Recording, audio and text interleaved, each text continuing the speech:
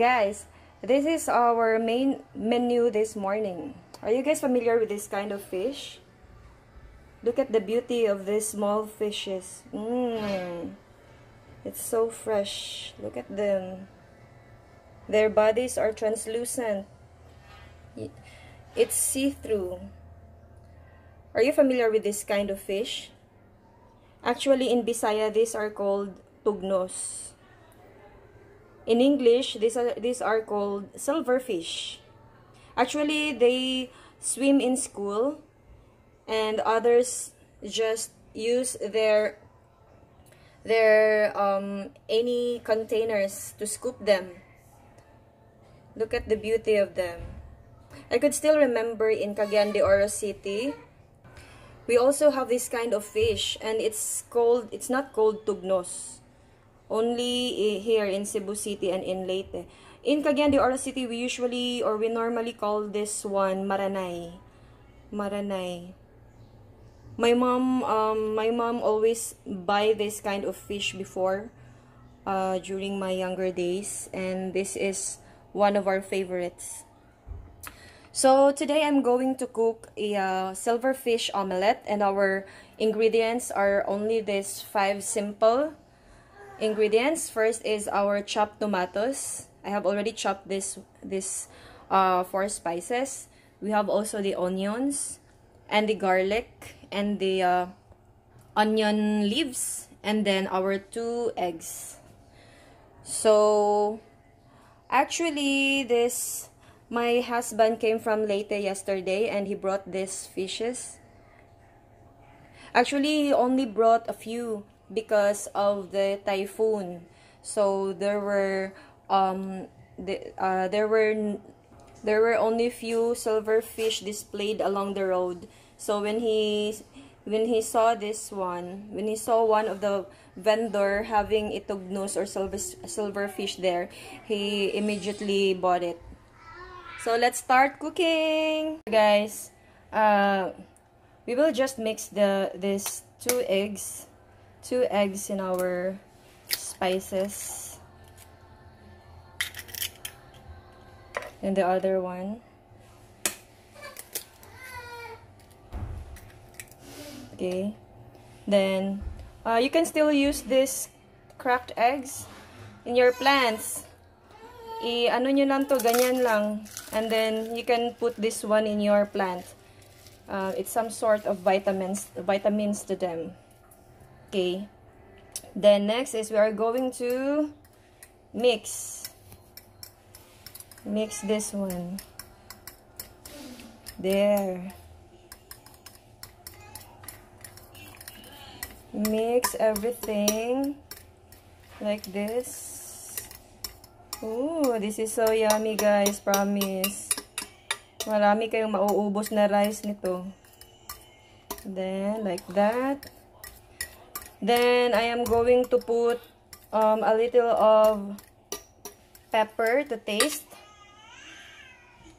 Our pepper here.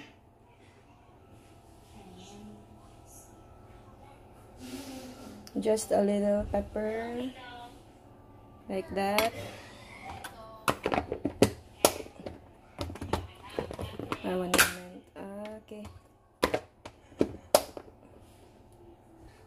Then a little of salt. Only a little because medyo maalat na kasi itong Tugnos. So, konti lang yung ilalagay natin na salt. And then, hinay-hinay lang yung pag-mix natin. Yan. Let's mix that one. And then, we are going to add our Tugnos or our silverfish.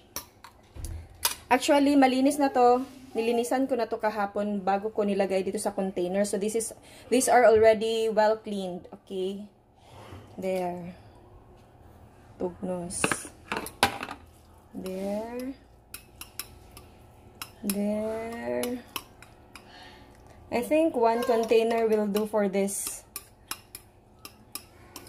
Okay. So, medyo marami na rin tayo magagawa nito.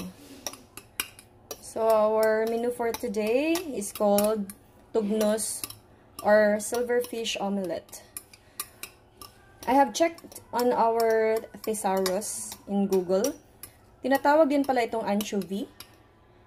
Kasi yung description ng anchovy are small fishes also and are translucent and swims in school. So, there.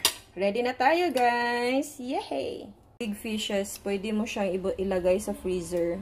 Titigas siya. Ito, kawawa naman ito kung titigas pa to sa freezer. Ang liit-liit na nga. So, this guys, ito yung measurement ko sa omelette ko. So, I'm gonna pour this into our pan.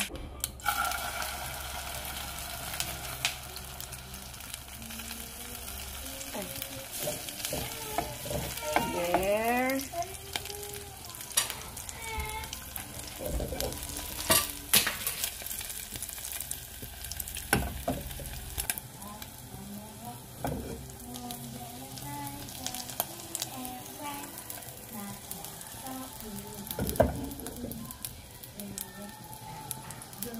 There, I have already flipped it.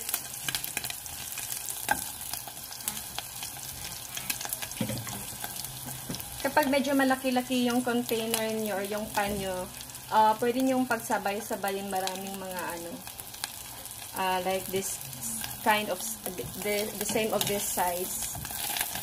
Para mabilis yung pagluluto ninyo. Sa akin, iniisa-isa ko lang kasi maliit na container ang ginamit ko ngayon. So, sa akin, mas gusto ko yung medyo crispy. So, yan. Guys, tapos na tayo. Yay! Minsan, nilalagyan ko ng paper towel. Minsan naman, hindi. So, depende sa inyo guys kung lalagyan nyo ng paper towel. Yan. Yung exhaust ng oil nyo, kung meron kayong ganito, you can put it here. Yung exhaust ng oil, yung first use lang. Tapos, ma-filter dito yung dumi ng oil.